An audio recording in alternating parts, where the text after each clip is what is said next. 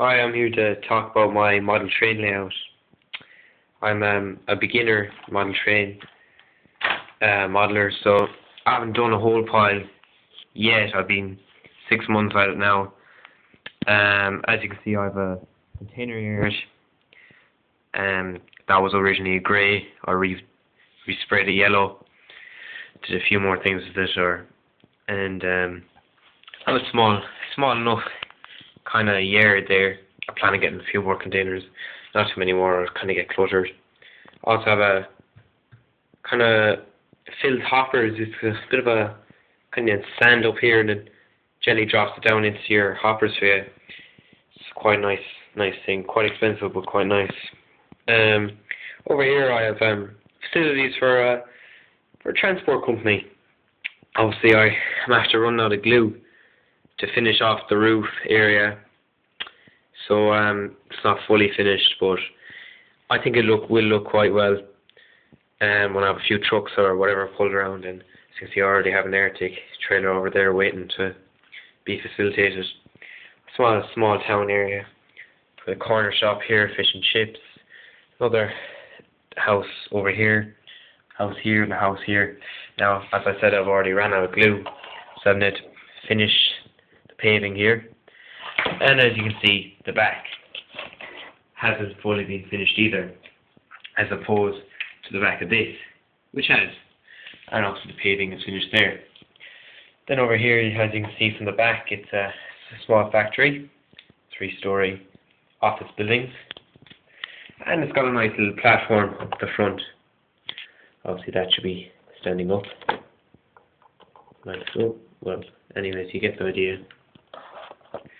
And that brings me around to my ground station, which is a 1B, I think they call it ground station or something like that. It's a nice canopy cover. Wasn't too bad. As model train things go, it wasn't that expensive. And I'm not quite sure where I got this. Kind of found it. It was a nice little add-on there. I have one or two bus station things, and well, I have a few of these Irish kind of bus stops. I think they had a bit of Irishness to it, as I am Irish and I want to keep it Irish. Here I have my service station and garage, and it's also got a vehicle showroom, and it's got front, and as you see the Arctic there is topping up. It's also BP, and the reason for that would be I have some BP oil tankers, and it would have made sense to keep it all to one. So then I have another house over here, as I plan on cleaning this area apart.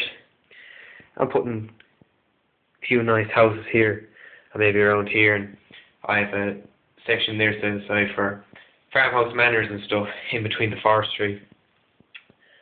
Yeah, I have a modern service depot as well. I have that complete with LED lights, and that can look quite well when it gets darker, as all the light kind of just shines out from these windows and looks quite well.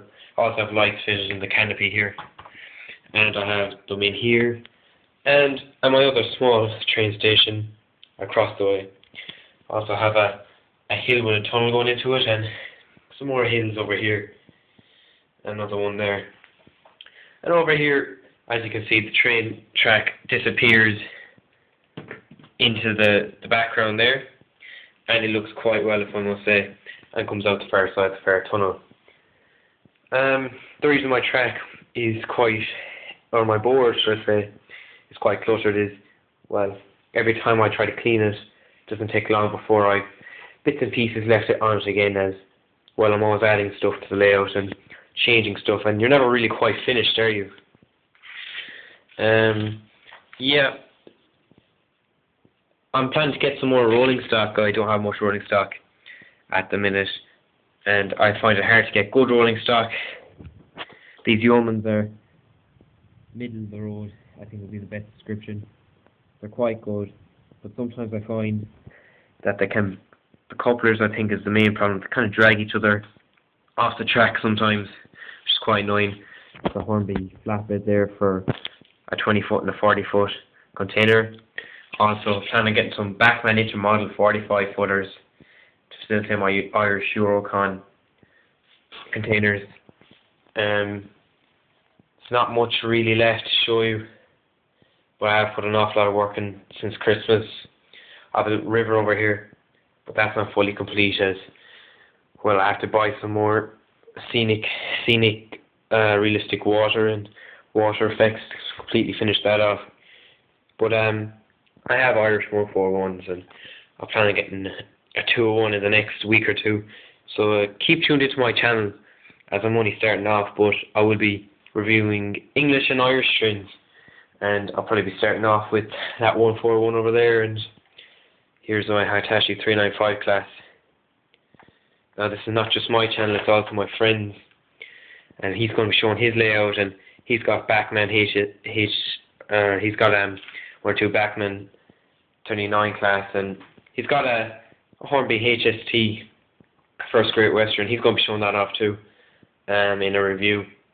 So we will be reviewing all our rolling stock and our trains in general, and not just that, but some of our buildings. And we would strongly advise anyone to go for the Metcalf buildings, as well, once you get into them, they're not too bad.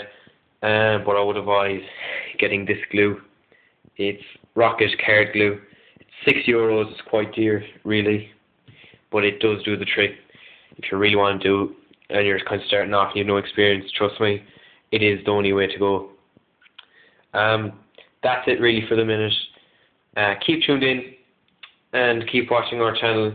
We will have an update fairly soon, and we'll be showing off my friend's layout. But until then, thank you and good luck.